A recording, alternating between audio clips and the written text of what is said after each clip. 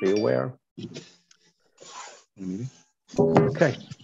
All right. Good evening, everyone. It's 7 p.m. Got it. It's 7 p.m. and welcome to speak with them already about what time? Hold on one second. We're good. Yeah, you're good. Okay, thank you. Good evening, everyone. It's 7 o'clock and welcome to Staten Island Community Board 2 October meeting. As we always do, let's please stand and say the pledge. Here's the flag. Pledge allegiance. Pledge allegiance to the flag of the United States of America and to the republic for which it stands, one nation, under God, indivisible, with liberty and justice for all. Thank you. Okay.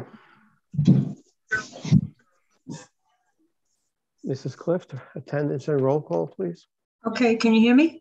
I can. Can you hear me? Yes. Sean Abraham. AJ. Igor Babashkin. Antoinette Bolzano. Here. I'm here. Debbie Cognata. Dr. Cognata. Here. Robert Coligio. Here. Ben D'Amato. Here. Sandy DiGiapani. Safer Dumas. Julie Freeman. Roy Garlisi. Here. Sal Genovese. Fred Ginta. Here. Kang. Dr. Khalid. Yes, I'm here. Michael Lanza. Here. Diane McNamara. Here. Mendy Moroznik. Dr. Burrell. Here. Dr. Raju. Jerry Ruggiero. Here. Here. Dr. Seminara. Steven Zederico. Steven Zaboyski. Present. Okay, 1, 2, 3, 5, 6, 7, 8, 14. Like they're doing it really slow. All right, thank you. Can we also get the names of our visitors and our elected officials and representatives that are here? Because I'm trying to see that if we have that from our screen. Denise Pacheco from Assembly Member Michael Riley's office. Welcome. Good evening, Denise. Good evening. Thank you for having us. Dylan Fasella here from Councilman Borelli's office. Welcome. Thank you for having us. Hi, Amy Rose Napolitano here from Assemblyman Michael Tanousis' office. Thank you. Welcome. Thank you. Anyone else from elected officials? Justin Belusi from Councilmember Carr's office. Welcome. Hi, good evening. Lisa Thompson from District Attorney Mike McMahon's office, and I'm joined here by ADA Alda Prenga as well. Good evening. Thank you. Welcome to the Community Board. Good evening. Thank you. I also had an event that I wanted to mention. Can I do it at this time or later on? If you just bear with us a moment, because I want to just get the attendance and the roster and get on with the agenda, and then there'll be a moment for the elected officials to speak. Thank you. Thank you. Welcome. You're welcome. Donald DeRosa here from City Comptroller Brad Lander's office. You. Anyone else? Okay. Ruben Stieber here from New York State Comptroller's office. Good evening, Ruben. Good evening. Okay. Acceptance of the proposed agenda that Debbie sent to us last week. Jerry seconds. David. Approved. Thank you. Any objections? Thank you. Acceptance of the September meeting minutes. Make a motion to accept. Motion. Second. David. Fred. Thank you. Okay. All right. Let's get on with the office's report. We did have a borough board meeting last week, last Wednesday, and the meeting had a very short agenda. There was one item on the agenda, and that was with regard to Community Board 1 and the Lighthouse Point project. that is under construction in that project, in that board right by the waterfront. And apparently the contractor had gone bankrupt, and the city and the community board and the DDC are trying to negotiate to get that project back on track again. So there was an item that was peculiar to that community board one. We discussed it, the developer was there, presentation was made, and that was basically what we had. That was it. That was the only item on the agenda. We did have, as you know, if you read in the paper, we did convene a meeting last week regarding the asylum seekers and the homeless shelter down in Travis. And we had, the meeting was well attended. We had over 200 people there.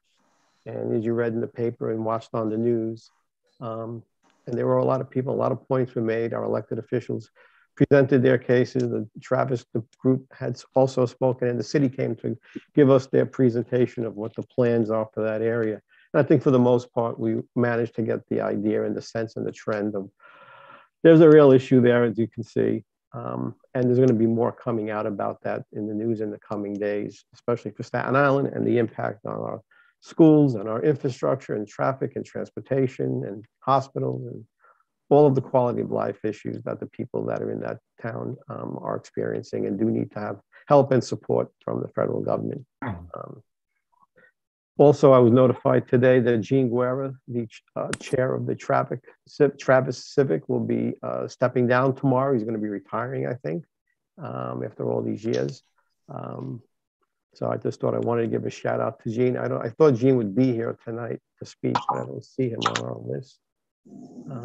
But we wanted to welcome and congratulate him on his next chapter. And I'm sure the board joins me. Gene's been with them in that area many years, and he's always been helpful and a friend to the board. And I know Debbie's helped the Travis Civic a lot over the years and all of their issues. So congratulations to Gene from Community Board 2. That's all I really had as far as I was concerned for the last month. If there's anyone else that wanted to say anything, Antoinette? No, Mr. Chairman, other than Gene, we wish you well. We're going to miss you. Thank you. Thank Fred? you. A couple of quick notes, Robert. On Thursday, October 20th at 7 p.m., the Environmental Protection and Parks Committee will meet virtually to see a presentation on the Greenbelt Recreation Center. The agenda and Zoom link will be sent out shortly. Okay, please confirm that you will attend. Okay. There was an email sent out about that. I think Debbie sent one out to everybody. Okay, good. Also, I have another note here that says, in response to the increased acts of violence in schools and to effectively address the measures to keep our children and educators safe while on school grounds, Assemblyman Michael Panousis and Michael Riley are part of the task force on our school safety and security. The task force will hold a series of forums to seek written and oral testimony from educational professionals, mental health professionals, parents, law enforcement officials, and other community stakeholders for suggestions and solutions to improve safety and security across New York State. The testimony and feedback gathered at the event will assist the task force in compiling a report that will include a summary of findings and solutions.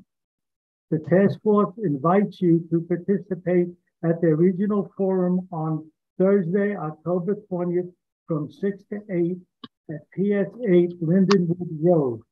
If you can't make it, you can submit your testimony electronically by email to michaelm@nyassembly.gov.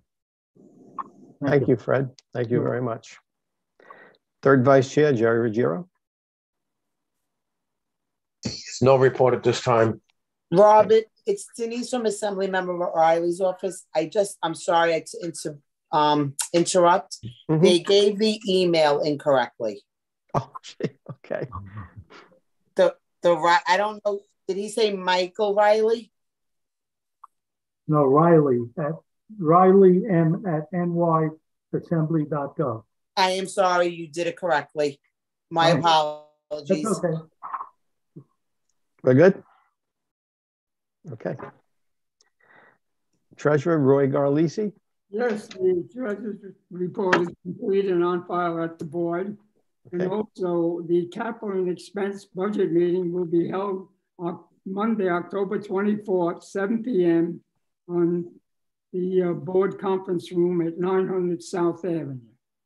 Okay, thank you very much, Roy. Thank you. Okay, public session. We only had 2 people sign up to speak at the public session. One of them was Gene, but I don't see him here. And the other one was Frank from DOB.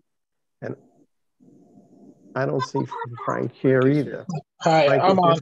Okay, there you are. All right, Frank. It's all yours, Frank. Go ahead, Okay. 2 minutes. Sure. Good evening, everyone. Frank Fontana, Department of Buildings. Just one quick announcement. We had the, in September was the 90-day commission that was announced. So basically what that is, a 90-day commission that we work with the mayor's office, stakeholders, community groups, industry, basically doing a top-down comprehensive review of the buildings department. And we're going to be looking to see how we can improve customer service, remove any unnecessary regulations, complicated practices and processes to help promote growth. Two immediate programs that came out of that initially was the multiple projects, multiple development, major development unit project, which will rush larger buildings. And also the program with the best unit, they'll be working with the small business services. So we'll be guiding business owners on how to submit permits, any questions they have about ongoing projects. So I guess there'll be more to come in the next, next 2 months or so once we finalize that report. And then just lastly, it's the time of the year. It's getting cold out, which reminds everybody to check your carbon monoxide and the smoke alarms, make sure the batteries are changed and up to date. Thank you. Thanks, Frank. Thank you very much. Okay. Amy Rose? Hi, yes. Fred had actually already mentioned the event. I was going to speak on the school safety and security event. So it's October 20th, 6:30 p.m.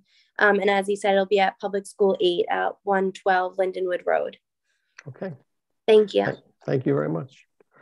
All right, that's all I have on the public session speakers. So with that, I'm going to close the public session and move on to our standing committee reports. And I don't know if Dr. Seminar is here for the Aging Committee.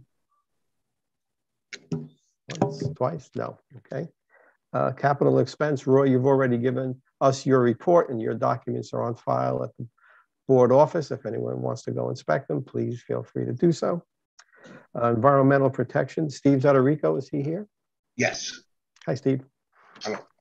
Do you have anything you'd like to report? Well, we have a meeting in 2 weeks, and 2 weeks. that's about it. No, 2 days. I'm sorry. 2 days, Thursdays. Yes. Yeah. Okay. Not much new. Very good. Thank you. Dr. Raju, health. He's not here. I don't see him. I know we had scheduled a meeting, but because of logistics and planning, the meeting was postponed. And I forget what the date was that it was rescheduled. But he is going to chair a meeting on the health committee. Land use, David Santuro. Okay, hello everyone. So we actually have 2 land use items that we met on at the land use committee meeting on October 4th. Both are relatively uncontroversial, and I'll state ahead of our votes on both of them, we've received no complaints, no input, negative or positive, from the community on either one of these 2. And they both passed the committee unanimously, 12 in favor, 0 opposed. So do we have Mr. Savino or Phil Rampula here? If not, I'll give a brief rundown of both projects and we'll take the votes. Okay, so I don't see either of them here. Okay, so the first issue, city planning application number N220431ZAR, affects 934 Tote Hill Road, block 902, lot 100 in the Special Natural Area District. The application seeks authorization pursuant to zoning resolution 105-421 to facilitate a new in-ground swimming pool at 934 Tote Hill Road in the Tote Hill neighborhood of Staten Island. Basically, they want to put a pool in the back of the property. There is a slight slope. They want to also put in a concrete deck and extend the deck from the house outside the basement and add a staircase. That was pretty much the entire application. As I mentioned, it passed 12 in favor, none opposed, no community opposition, no community comments. So unless anyone has any questions, we can go right to a roll call vote, Roseanne. David, I think and the Civic supported this project also. They were correct, the Toad Hill Civic. I don't know if they supported it. They had no opposition to it. Dr. Khalid, did you actually support it? Yeah, no, everything is okay. There's no complaint. So we are ready to move on with that. Thank you. Okay, thanks, Doc. Go ahead, David. Yeah, Roseanne, you want to call a roll call vote? Yes. Okay, can you hear me? Yes. Yep. Okay, Sean Abraham? Yes. AJ? He's absent. Okay, Antoinette Bolzano? Yes. I'm a yes. Dr. Cagnata? Dr. Cagnata? All right, we'll circle back. I see her video. Doctor, thumbs up or thumbs down? Thumbs sideways. Oh, up. Okay, up. Okay. Thank you. It's a yes? Yes, it's a yes. Robert Coligio? Yes. Ben Zamato? Yes. Let's see. Roy Garlisi? Yes. Yes. Fred Ginta? Yes. Dr. Khalid? Yes. Michael Lanza? Yes. Diane McNamara? Yes.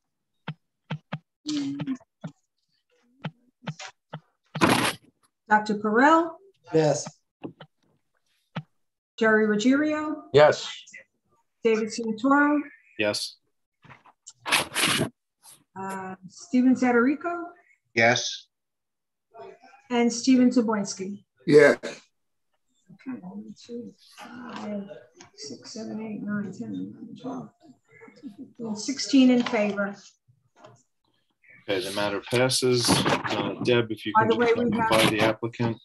We have 16 present tonight.